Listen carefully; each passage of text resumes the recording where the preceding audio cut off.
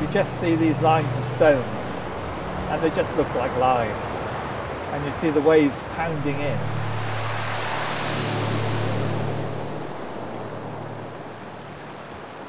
You don't realise the huge amount of time that went into putting these lines here.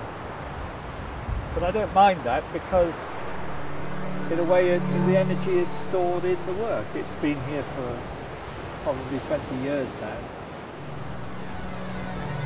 It's extraordinary to come back to something and find it still sort of visually moving and emotionally, but it's moving for the eye.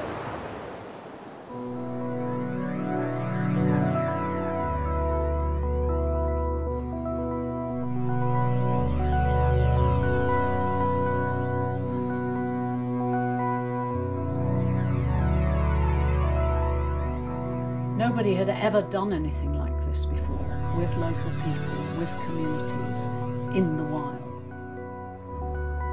A lot of people that come here probably don't appreciate the significance of the land sculpture or the landform. They come here and appreciate the landscape and the picturesqueness of it, the robust beauty, but it's when they delve into it and ask questions that they can discover the significance, which I think makes it more interesting, and it's what Portland is all about. I think it shifted things a lot. It's now commonplace to find art not on plinths, in town squares or in places. It was the start of something.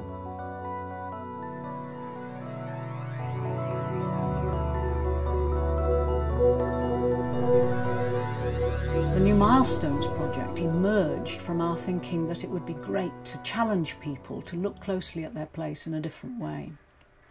And the idea of encouraging local folk to commission sculpture for their place seemed to us a really interesting idea. To get people to actually engage with artists, explaining to them why they loved and valued their place. I mean, it was a combination between Common Ground, who were interested in local people, and people who were actually on the spot. There was Margaret Somerville and Joanna Morland, who were on the administration side. But I'd worked on Portland for a long time, and I knew a lot of masons and quarrymen, and it was that contact with the Portlanders that sort of gave life to it.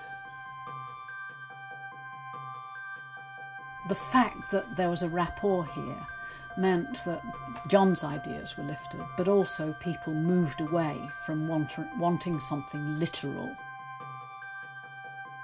It took some time for the ideas to develop. The original drawings just showed, well, basically lines on the land, curving lines with a sort of rhythm and an energy, and these became terraces.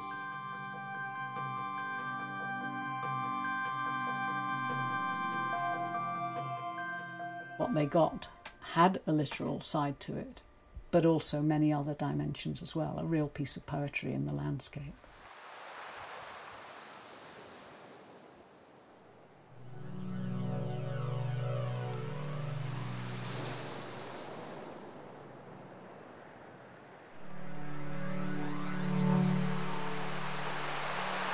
There are 5 different walls, and each wall is made with a different stratum of the Portland stone. And every wall is made in a different way because of the stone it's made out of. The idea began to emerge to explore Portland stone in its 5 different faces.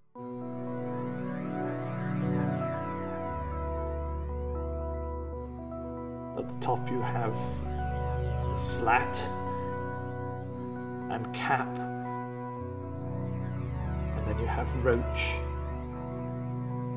and then you have whitbed, and then you have basebed.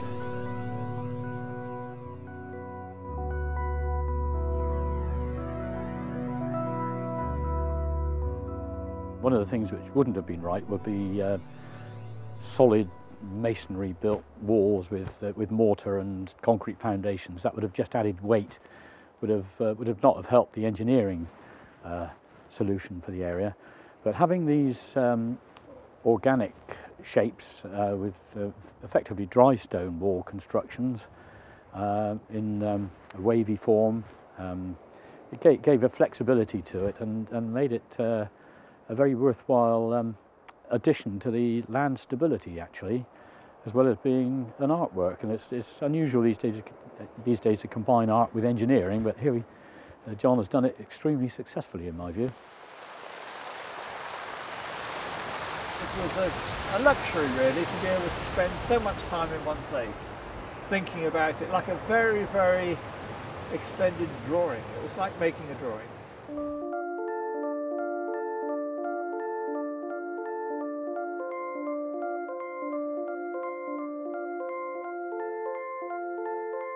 The hillside had paths already, and so I wanted to create lines that were complementary to those paths.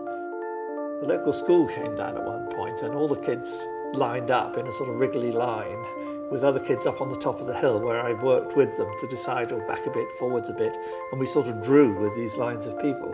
And then once we had that, we put stakes in the ground, and then the army dug the trench through.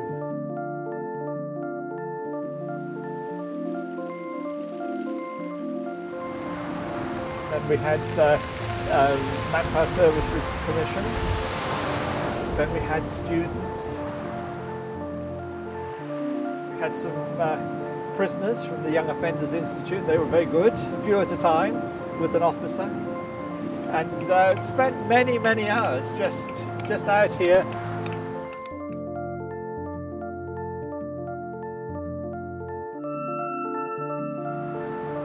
We would always have a pile of stone near us and build it up.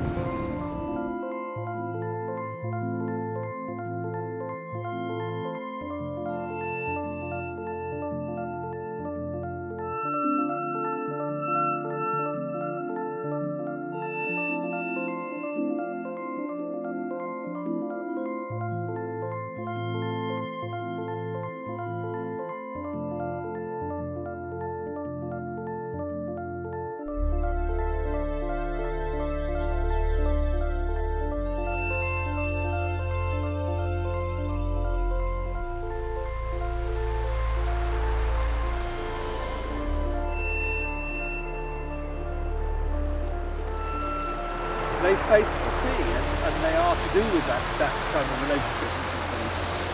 There's a rhythm, like the rhythm in the sea. The underlying principle of Chesil is that it was always next to the sea. The sea's been its friend, and the sea's been its enemy. The village of Chesil has suffered an awful lot of flooding in its history.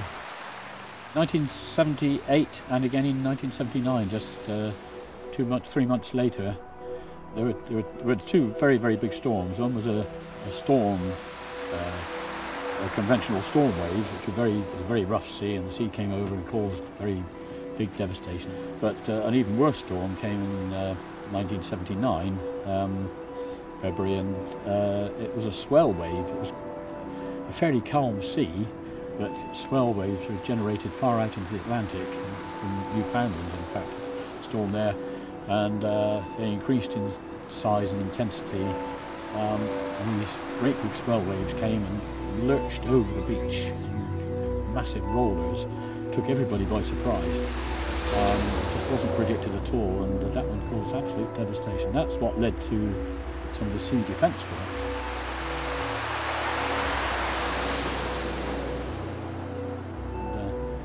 I believe that Chesil itself, the village of Chesil, is more protected and is safer than it's ever been in its very, very long history.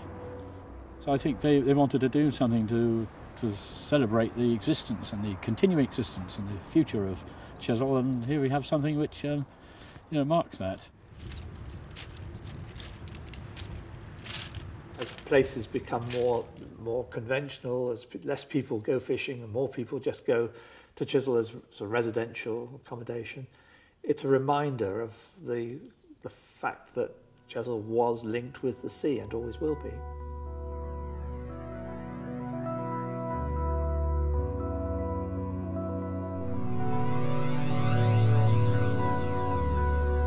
John's work on the Isle of Portland, particularly this work on Chesil, is is a milestone of its own. It's a really important integrated piece. It's integrated into the community, it's integrated into the land. I think if at any point someone was to say we want to build here or whatever else, there ought to be a huge outcry from the local people, but also from the art world, because it's a turning point piece. The important thing is that there are people locally who have taken a pride in maintaining it. If it wasn't looked after, it would be a wreck by now. This grass doesn't stay like this by nature. There are no goats or sheep. It has to be cut.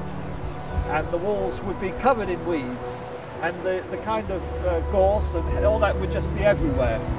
But there are now a group of people who look after it, who have events on it. Local people now have adopted it and make sure it stays. They're proud of it. I'm proud of them. Yeah, the Chesil Community Trust is doing a great job, and I think if they or their successors, anybody like them in the future, will continue to take a pride in it, it'll be here for a long, long time to come.